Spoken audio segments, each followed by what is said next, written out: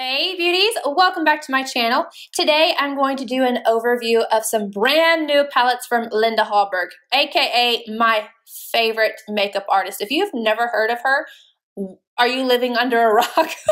I love her so much. You need to check her out. She does some really wearable looks as well as some just extreme, amazing artistry that I cannot get enough of. Ever since I got into makeup, I was really all about her.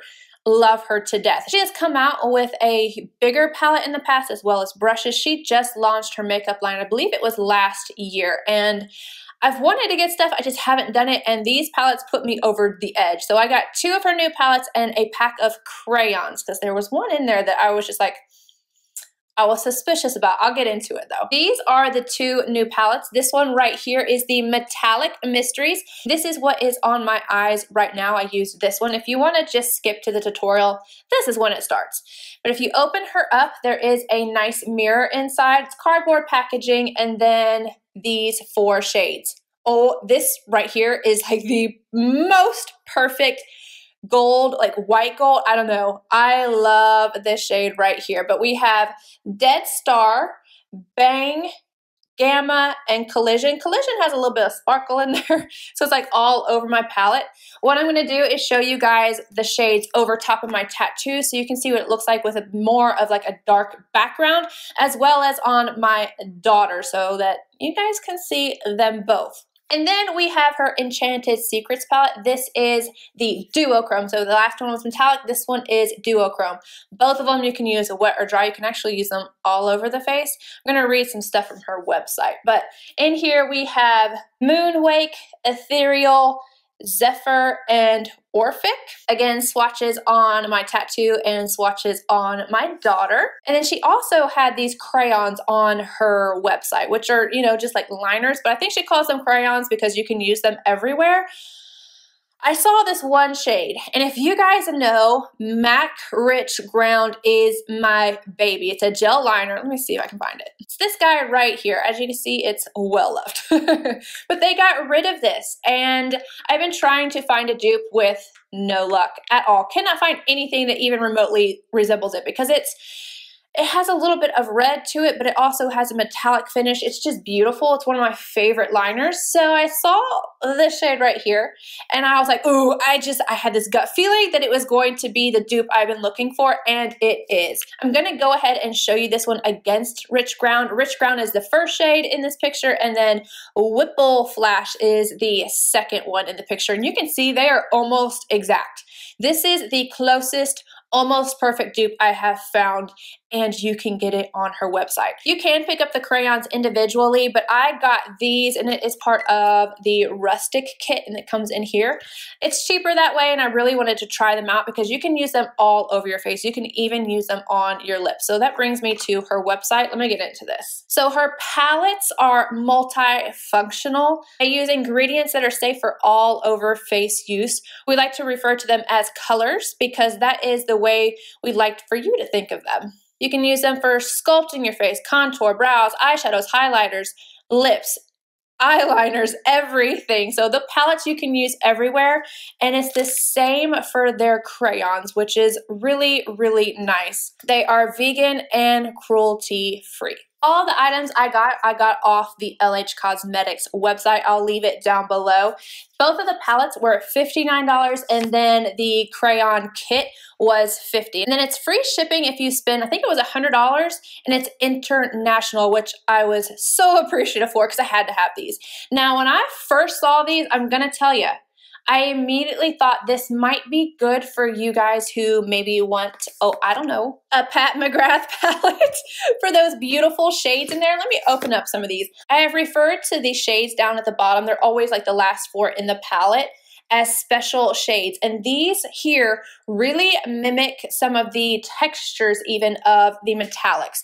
So if you can see, Like this almost has like a little bit of a chunkiness to it, and so does the metallic palette, especially this shade right here. When I felt that shade, I immediately thought of the Pat McGrath formula. Both that light gold in that palette and then this darker gold in here, they have the same kind of texture and they both have a little bit of fallout. Using it wet and with a stiffer brush definitely helps the situation. So if you really want that texture and that shine, all of that from the Pat McGrath palettes, but you don't want to spend $125, even though I 100% think that they are worth it. I love them. I would suggest grabbing this. $59, you're going to get that same kind of texture and intensity, but without having to spend that much money. I definitely love this palette right here. It's my favorite of the two. This one, on the other hand, it has some of the same kind of colors, like especially Zephyr. It's like that pinky, almost peachy gold, and it has a really nice shift to it. I don't remember which palette it is in that, but this formula is smoother. So wet or dry, but it's smoother. If you don't like a lot of texture, if you don't like a lot of texture on your lids, I definitely think the duochrome is going to be better for you, but I love them both. I definitely say get your hands on these. The crayons, I think, are amazing. I cannot wait to get more use out of these. I put these on my hands to swatch them. Oh my God, it did not want to come off. I was like scrubbing them. I am not worried about this liner going anywhere anytime soon. I will honestly probably pick up another pack because these are really, really great. All right, I'm going to quit my jabbering and we're going to go ahead and get into this eye look. I'm going to use MAC Arena on the crease area just so that I have something to blend out the really metallic shades. And I'm using a Wayne Goss number 16. I love this one because it's huge and fluffy. I'm just working this all over.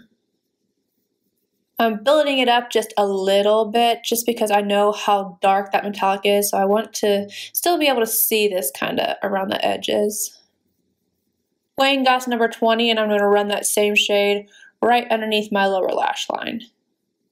I'm taking Gamma Dry initially, and this I'm putting it into the crease with the Goss number 19. I'm doing this first so that I can have a nice blended look for the outcome. Go back in with a number 16 and just blend around the edges. I'm going to go ahead and run that along the lower lash line as well.